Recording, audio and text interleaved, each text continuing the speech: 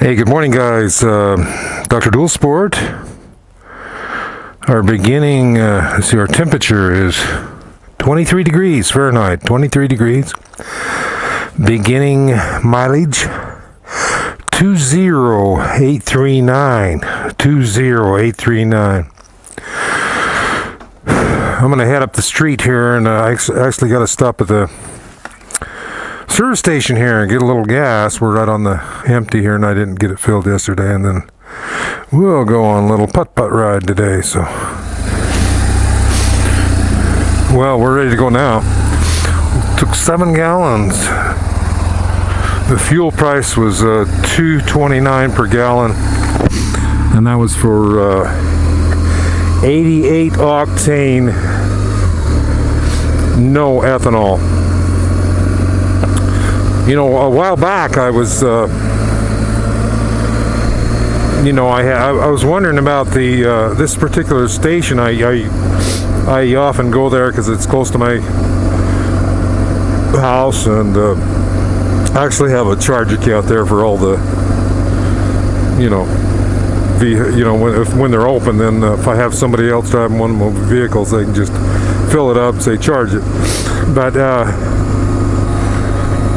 the BMW, in the owner's manual, it says that it requires the 91 or 92 octane, and this particular fuel says that it's 88. Anyway, I found out a little more about that. Some of the other stations do have the 92 octane, but it has the ethanol in it. And I talked to Ron, who he's the owner of a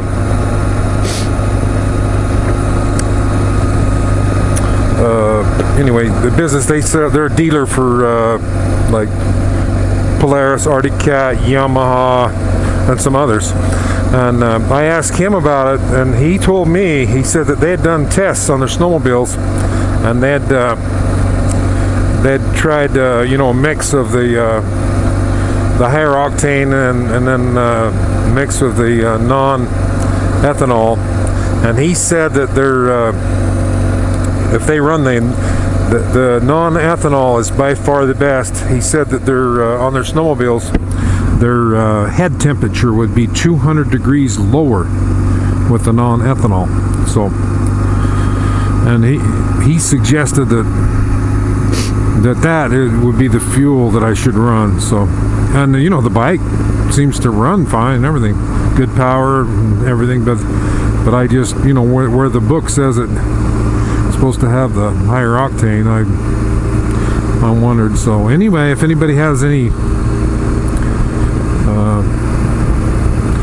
feedback on the fuel you have in your area, do you have the ethanol, and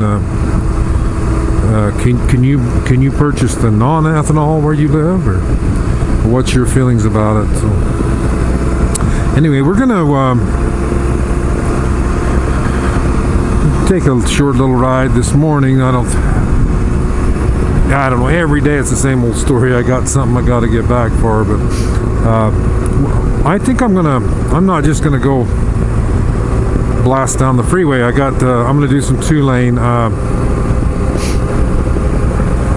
gonna go out north of here, hit the old highway. I'm gonna go north to a little town, and then down through a little canyon called Goshen Canyon, and then we'll at that point we'll decide how we're gonna loop around to get back. There's 2 or 3 different ways you can come back, so we'll give you all a little peek of going through the Goshen Canyon here. It's a pretty, by the sign there you can see it's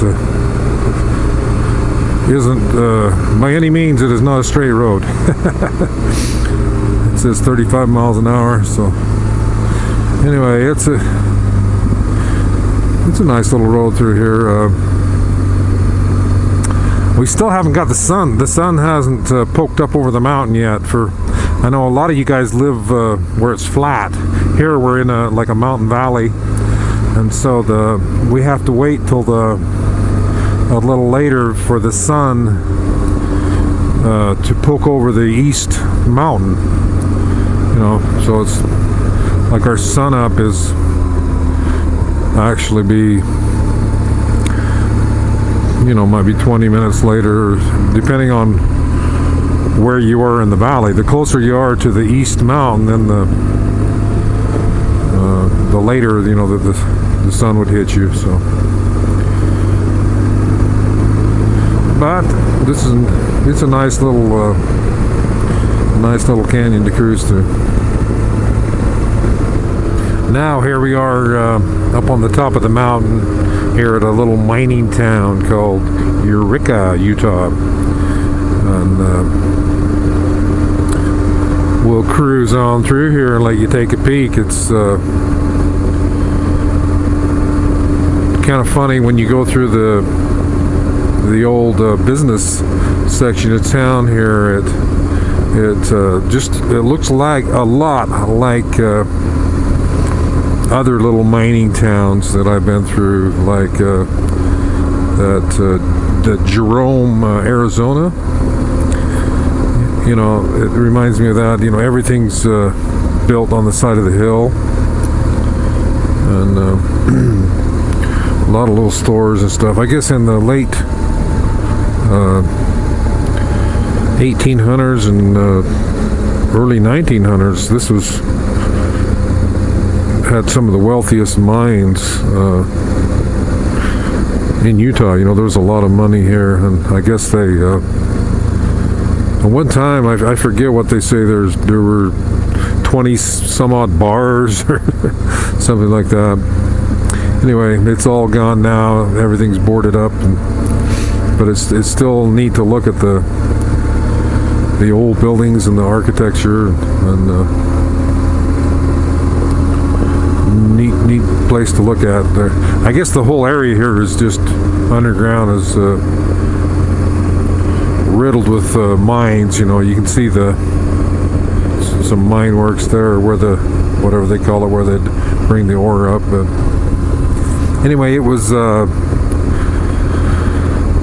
lead, gold, silver, I guess. You know, they've actually done a bunch of cleanup here of the soils and stuff. I guess they had some lead in them and stuff, so the government spent a lot of buku bucks here a few years ago to haul off dirt and then haul dirt back in. So, well, we'll cruise on down the road. Well, guys, we pop over this little hill here, and then we'll be dropping on down into the valley. You get to see a little view of where I live. This is quite a steep little hill here. I'm not sure how far it drops.